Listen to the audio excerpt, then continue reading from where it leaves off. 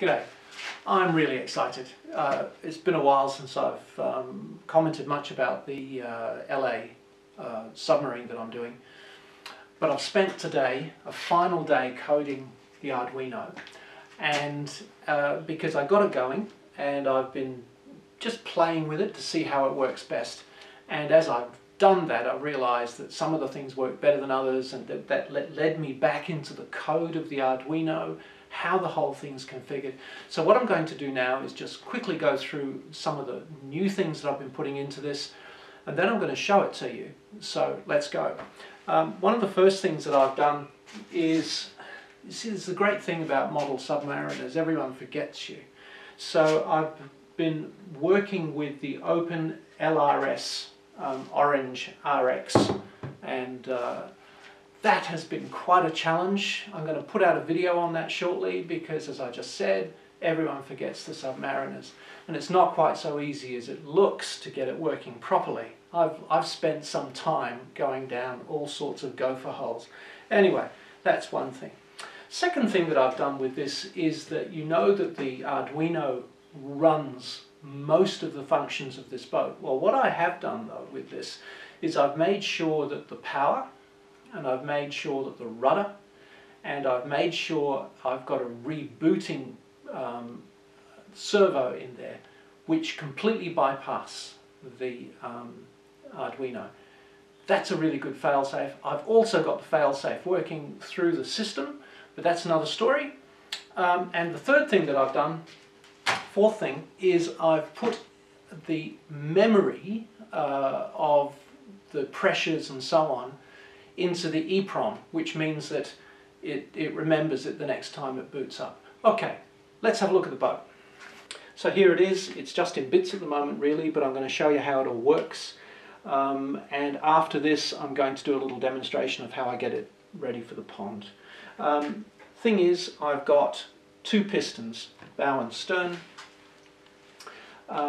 It's controlled by the Arduino.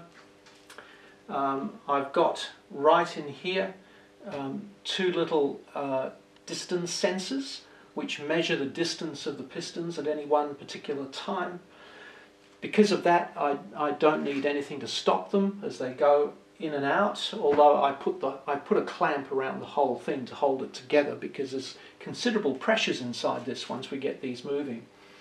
I also have a pressure gauge. I've got this out here going into a bottle at the moment. That's neither here nor there. And I have in the bow I have a bow thruster in here, as you can see, and the back of it's off at the moment. So there we have it all. The Arduino sits in here. I've got here the RX, the Orange RX. I've got all of the relays sitting under here, and just here I've got my self-leveling device. As you can see, I've got these two motors that sit under here to power the pistons. They're only 15 bucks each off eBay. The whole thing works pretty well. I've made the pistons, used some acrylic and actually welded them in with glue, so they are very, very secure, and that's basically it. You can see down here we've got the motor. So how does it all work? It's very exciting, I've got to say. On with the power. So we've got the power, we've got the rudder. I'll just quickly show you how the bow thruster works. If I turn this, it runs from the rudder controller. It's really gutsy and it throws the thing around in the water. I'll just put that back. But now we get to the sexy part, which is all about getting this thing underwater and diving and working. We have the, I don't know if you can see this, have the stern controls, the hydros. I also have the hydros attached here to the sail that we will see operate shortly. So the way the boat works basically is I can pull this lever to one side, and as you can see, both the pistons are withdrawing. This is for surfacing, and they're both going that way. Now I can use this control here, and they're both moving in that direction. This is for trim, fore and aft. That's the other one, trim, fore and aft. Now the interesting thing is that when I pull these levers on, the pistons are limited to the distance that's programmed into the sensors. So it runs within a particular boundary. Interesting thing is, and this is very smart that I'm just showing off, is that when I use this control, which is the trim control, it's not bounded by those. So if I turn one of those on, I can just pop one of my cylinders out very easily and very nicely. Alright, so imagine I've got the boat in the water. Let's pop this on for now. It really looks a lot better when I've got it tidied up. So imagine that that's on the water and it's going down. I've got the depth right, I've got the trim right, it's about there. What I do is I hit this switch here, which takes a snapshot. And the snapshot is of the position of both of these pistons, number one.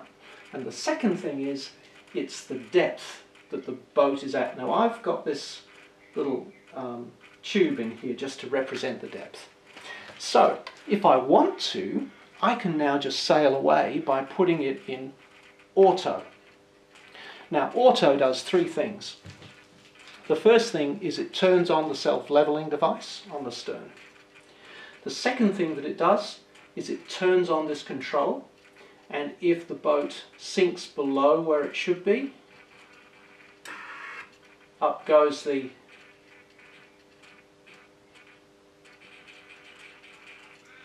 if it's coming to the surface, you can see that it's going up and down, but there is a third component to it, which is if the boat goes too far toward the surface. You just heard this briefly.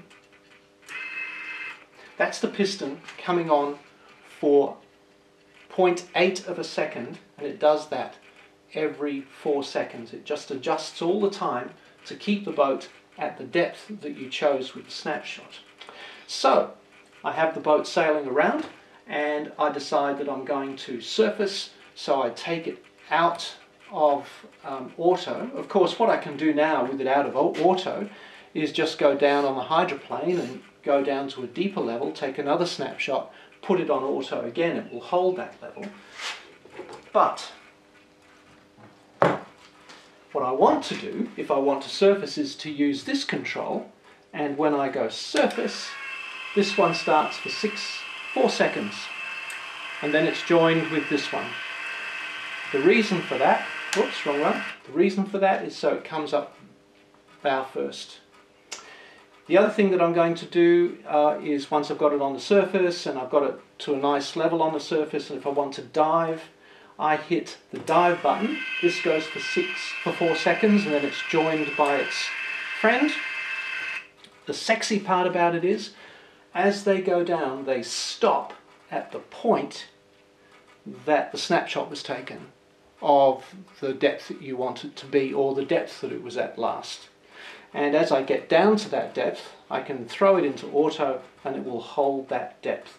So you see, it's pretty bloody good. I'm very excited. So now what I'm going to do is give you a bit of an overview of getting it ready for the pond, because there's a few things that I like to include in that process, because I've really been because you don't build these things without thinking about how they're going to work, how do you keep them dry, how do you look after them, and then we'll go down to the pond and get some great shots of it. Okay, thank you.